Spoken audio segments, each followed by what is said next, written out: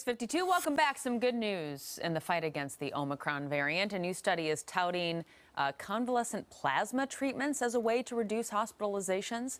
The study, published by scientists at Johns Hopkins, revealing that patients who received this type of plasma soon after developing symptoms had a lower chance of developing severe illness. Now, convalescent plasma is taken from blood donated by people who have recovered from COVID. Scientists say this is another low-cost tool to fight the virus.